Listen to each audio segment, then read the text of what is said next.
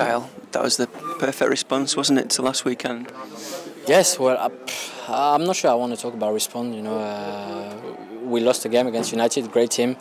We came back with 2-0 down, we came back to 2-2 and unfortunately last minute on the free kick. So, of course, it was a disappointment because we lost the 3 points, but I think there were plenty of positive during this game. So one game is not the end of the world, and we just wanted to stay focused for this game. And now this game is over. We're gonna think for next week. So we're just gonna take game after game and see how it goes. There's not been many games when all of our players have played really well, but everyone looked up for it and right from the kickoff, didn't they?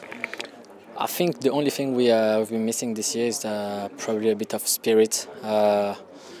From last season, people expect more from us, our fans, ourselves. Last season was a great season, but like the manager said, we have to put this behind us and start to work. And I think this could be an example for everyone, because I think the work rate was unbelievable from the player up front to the defenders and Joe. That's the spirit we have to have, and we know the quality is there. We can score. We've seen it since the beginning of the season that we can score against any team, anytime, but we just need this extra fighting spirit, and I think today we had it. And what's it like playing against Cisse and Bar for 90 minutes? They look like a real handful. Yeah, they're really good, and I think they suit perfectly in the English football, because they're fast, they're powerful, they're really good in the air, but not only in the air. They can play with the ball in their feet. So great players, and I think it's credit for the defense, for the team to be able to. Of course, we conceded 1 goal, but to be able to perform the way we did, because Newcastle is always a tough place to come, and against those players, we have to be aware until the last minute. And your form, you've looked absolutely fantastic all season. You look like you're really enjoying your football. Well, I mean, I won't say it's easy to play with the player I'm playing around, but I believe in football, if you give your everything, you have more chance of achieving things, and that's what I'm trying to do. I'm not Messi or Ronaldo, that's for sure, but of course, I want to work hard for my team and for the fan, because everyone deserves at least this from me, and I think today, not only me, but the whole team perform well, and that's the way we want to do until the end of the season.